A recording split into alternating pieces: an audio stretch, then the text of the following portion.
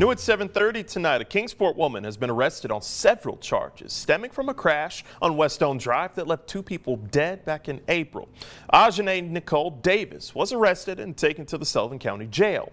She now faces several charges, including 2 counts of vehicular homicide, aggravated assault, DUI, and child endangerment. The crash occurred at the intersection of Westone Drive and Lawson Drive back on April 4th. The Kingsport Police Department says the Honda Accord that Davis was driving struck the side of an Oldsmobile Cutlass as it was crossing Westone Drive. Michael Brahman and Joplin Collins suffered fatal injuries in the crash.